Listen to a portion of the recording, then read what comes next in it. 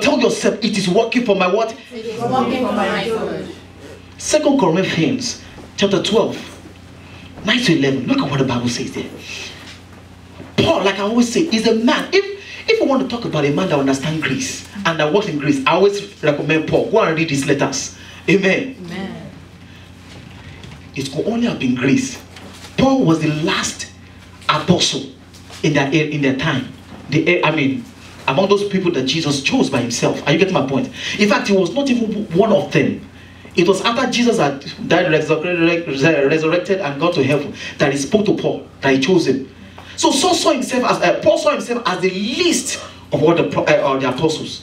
But yet, what could bring a man from the back seat and place him in the front? It was grace. Look at what it says, verse 9. 2 Corinthians 12, 9 to 11. It says, and he has said to me, my grace is sufficient for you, for power is perfected in weakness. So whenever the devil is trying to weaken you, it's only setting you up for what? Grace. It's setting you up for grace. Because as long as you can still handle it, you don't need grace, right? You need to say, I want to sit down now. I need the grace. Just sit down. You just sit down, right? But whenever something that looks bigger than you comes, I know somebody else will just say, oh, they cry. No, but that's not you, man. Yeah. That's not you. The person that walks in the realm of all possibilities, the person that is unstoppable, will just say, God, over to you. I trust you. I know you're my ever-present help in time of trouble. I'm coming out of this with my testimony. My wife was just reminding me of a testimony this morning. Of an exam she took, a professional exam she took at work, right? The first time she did it, she didn't pass the exam. She was telling me yesterday night that there were so many people at the place of work that's been working in that place for years before she got there that they did not even near the exam because they were afraid of failing. And she tried it the first time, right? She didn't pass. But by faith, she gathered herself up again. Let me tell you something. Naturally, please, not just take note of my word. Naturally, it's not easy to go back to where you have failed before. I'm telling you the truth. You don't want to, even if you are going to go somewhere else, do something else, not that particular thing. It takes supernatural strength. Amen. It takes grace to go back.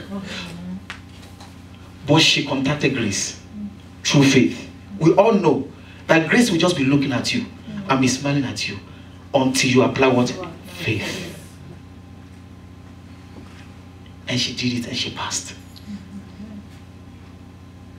She told me, one of our seniors there, that colleagues that have been there, she just did the exam and failed. And I asked her, that person now heard that she passed the exam. And I said, so how did you study for it? How did you do this? Grace, grace, grace, grace, grace. And when I'm weak, that is when grace finds its way. Why? Because grace will always point towards God, give him the glory. Amen. That is the purpose for grace. Grace is so that you will not boast in yourself. Grace is so that you will know, the whole world will know, that it is God that did this one. So when you're weak, that's where grace steps in. As long as you can do it and you feel competent, grace will fold his arms and be looking at you.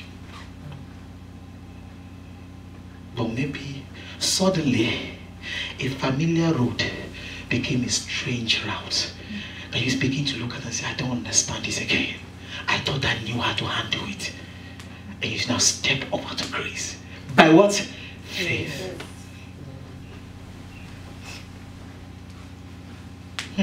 Grace. Somebody's walking by grace. Amen. The devil cannot bring down a woman of grace. It's not possible. Somebody say, I'm a man of grace. I'm a woman of grace. Thank you for helping me. So I don't have to say, somebody say. Somebody say, I'm a woman of grace. I'm a woman of grace. So the man said, I'm a man of grace. Now look at what it says. It says, most gladly, therefore, I will rather boast about my weaknesses, so that the power of Christ may dwell in me.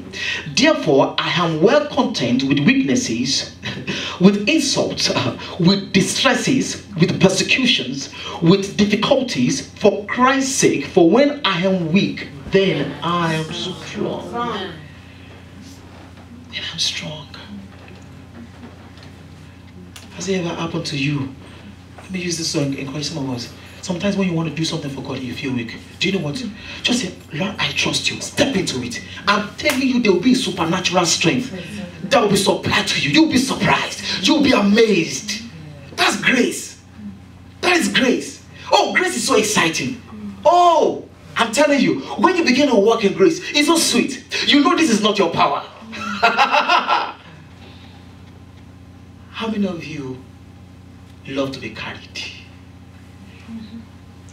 No, when Benjamin, I said, Benjamin, you're a big boy now. I said, you're a big boy now. Everybody loves you. Carried. I can't blame him.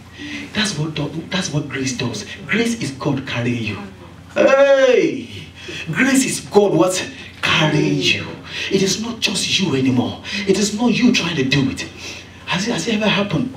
I don't, well, back, in those days, when you see a car is now walking and you're trying to push the car, I say, hey, little boy, come and help me push. And then the dad is there pushing the car. You now feel like, yes, I'm the one pushing it. That is grace. Grace is not you pushing it. Amen. Grace is not you pushing it. Say, how are you the cope now? The pusher. That's not grace. That's not grace. Amen. Stop pushing it. Let God push it. Let God what? Push it. That's grace. But grace, like I said, grace works by what? Faith. So until you apply your faith, grace will not be activated. Amen. Amen. So grace was what Abraham enjoyed when he was able to what? Impregnate his wife, and the wife enjoyed grace by carrying the baby. Grace. That's grace. It wasn't them. It was grace. It was grace. Abraham enjoyed grace before the dispensation of grace. Because he operated by faith. Even Moses, that God established the law through, he asked for grace. He said, if I have found grace in thy sight, show me your way that I may find grace.